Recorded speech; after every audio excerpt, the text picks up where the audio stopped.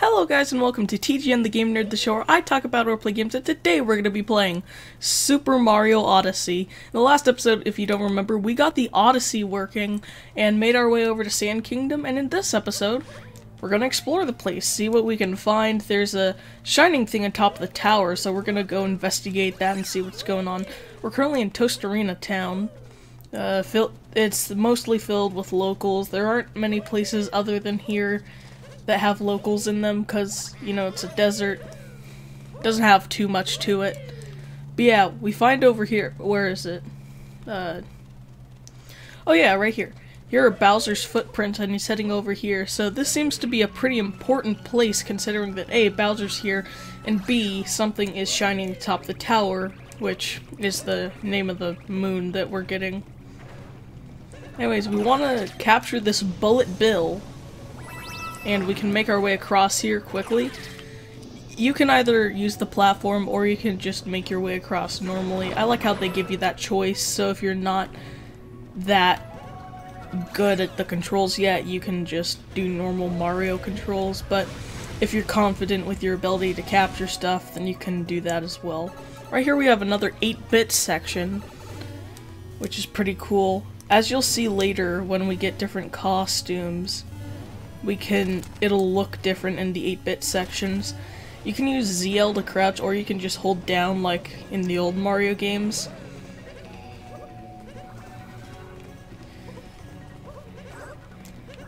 So we just did an 8-bit section, and we're about to do another. I don't know why I'm having such trouble with the controls right here.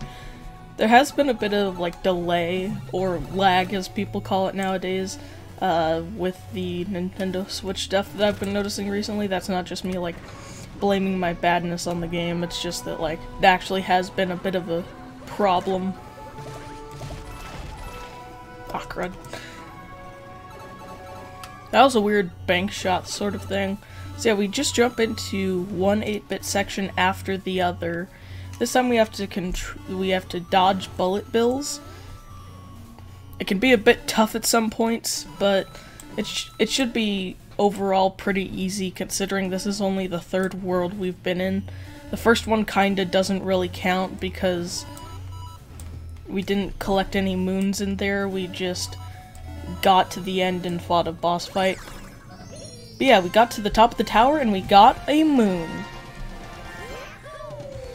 Atop the highest tower. So yeah, that's moon number 1 of the episode. I think we can get a couple more before the end. We're pretty early into the episode when I actually look over to the timer. Moon shards in the sand. That's our next moon that we have to get to, and we have, well, as it was just called in the description, moon shards, which when you collect 5 of them, I believe is the number, then you get a moon. It's kind of like silver stars from the Galaxy games, if you've played those. I don't know why I keep acting like these, like, really popular games are like hidden games that are like that not really many people have played. I guess I'm just weird.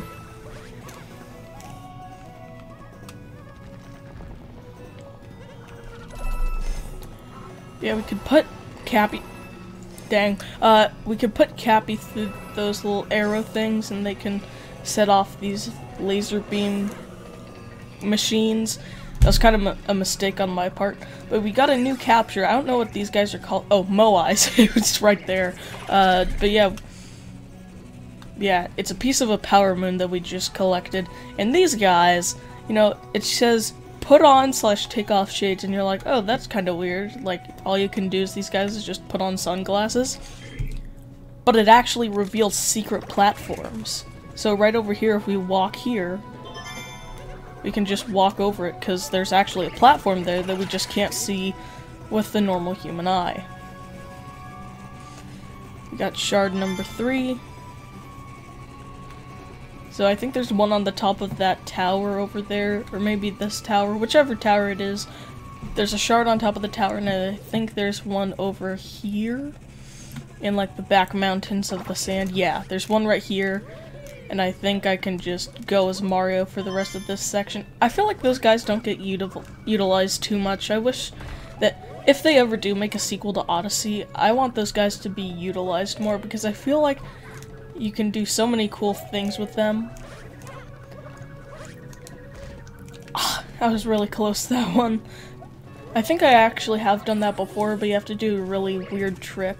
I remember like way back in the day, like before I had this channel, I made a video on how to do the impossible jump in New Donk City, which is a kingdom that we'll get to later. And I was recently trying to do it, and I was recently trying to do that jump, and I was like, how do I do this? Because I had completely forgotten. Because I lost my cartridge of the game a while back, and then for Christmas I got it again. And I was like, how do I do this? So I looked up my own video, which was, I don't know, kind of funny to me.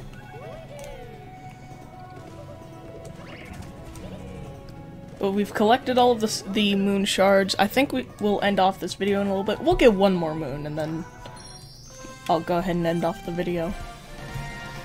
Yeah, this is moon number 2, moon shards in the sand.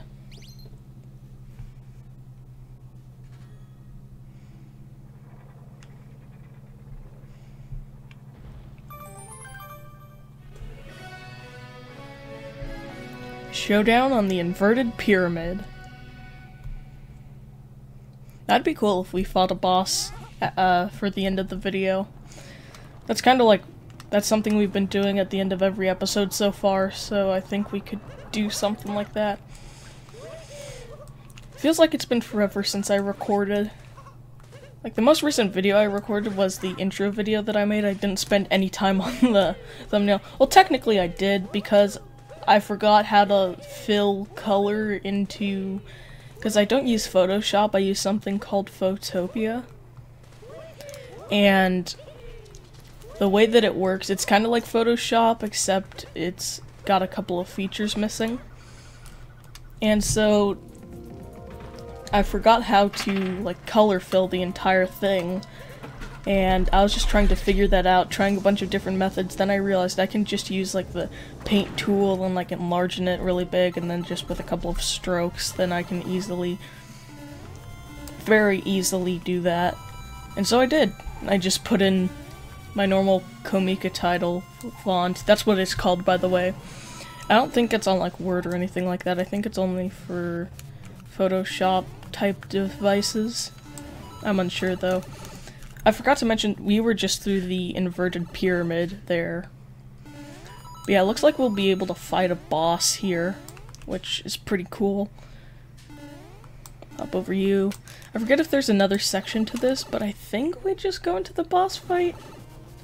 No, there is another section.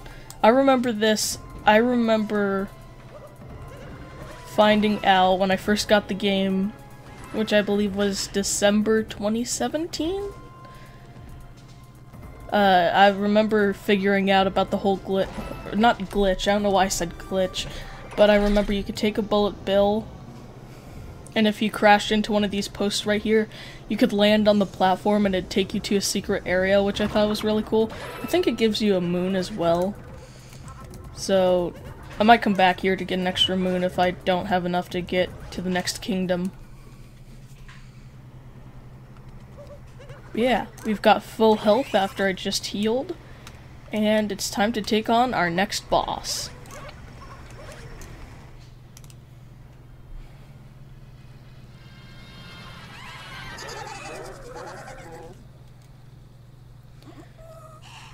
Looking for the binding band, chumps? Too bad, the boss has it now. You guys ain't invited to the wedding. So this is, I believe her name is Harrietta? Something like that. I believe it's Harriet. I think it might have said on the text box, but I'm unsure. I'll just have to correct myself in editing. Yeah, she's pretty easy. I don't know why I'm struggling with this, but yeah, she slashes down her little bomb thing. You can hit that with your hat. It knocks her hat off, and you can just jump on her head. She takes 3 hits instead of the 2 that we had from the top hat guy. I'm completely doing this boss fight wrong. But anyways, we're just gonna wait here. She throws a bomb at us, we throw it back. Hop on her head. And we just need one more. This would have taken me a lot less short of a time if I wasn't just messing around. Plus I gotta focus on commentary as well as playing through the game, so I've just been sucking at this boss. Okay, good. I thought I was about to not get that last hit on the boss, which would have been embarrassing. But we've defeated her. Now we get a multi-moon. I'll go ahead and end off the video after this.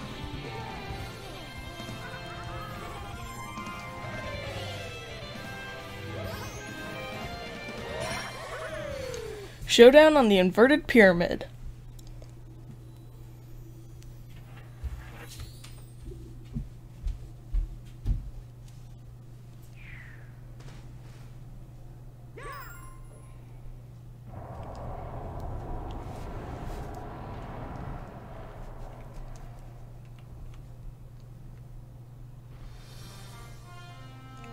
A hole in the desert is our next mission, which we'll go ahead and cover on the next episode, episode 4. This is the first time that I'll split the kingdom into multiple episodes.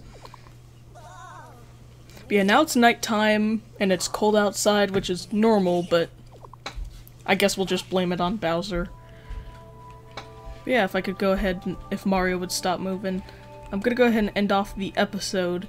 Thank you guys so much for watching. In the next episode, we'll go ahead and check out what's inside the hole in the desert under the floating inverted pyramid. That was the weirdest sentence I have ever said.